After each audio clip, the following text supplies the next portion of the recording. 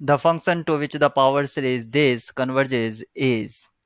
So we have to find for what values of x this power series converges absolutely, because it is given that this series is converges and this is alternating series, so absolutely converges implies converges.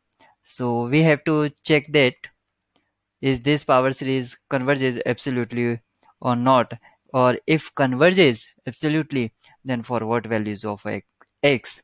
So suppose un can be written as minus 1 raised to the power n plus 1 n into x raised to the power 2n minus 2. So we will apply ratio test to check it is converges absolutely or not. So limit n tends to infinity mod of un upon un plus 1.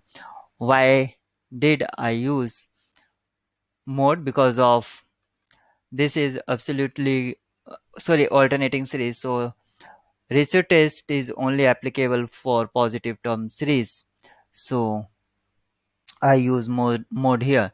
So minus 1 raised to the power n plus 1 and x raised to the power 2n minus 2 divided by minus 1 raised to the power n plus 2 n plus 1 x raised to the power 2n.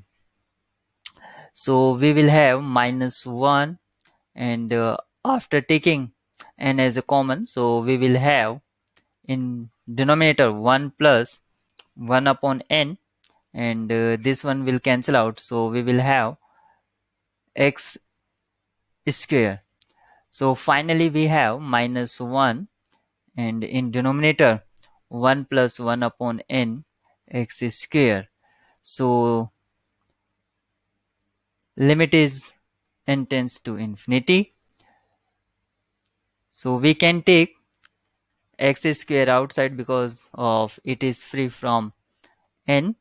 So minus 1 upon 1 plus 1 upon n. So limit of this one will be 1 y1, because 1 upon n tends to 0. So minus 1 upon 1 plus 0. So value of this one is 1. So finally we have limit of n tends to infinity, limit of un upon un plus 1 is equal to 1 upon x square, and by ratio test it will converge when it is greater than 1, and it will diverge for less than 1, and equality means at 1 may or may not be converged. So this power series converges absolutely for 1 upon x square is greater than 1, that is 1 greater than x square, that is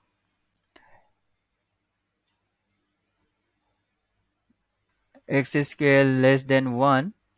It means x lies between 1 and minus 1. So this is the interval of convergence. So you can say minus 1 to 1 is interval of convergence of this power series.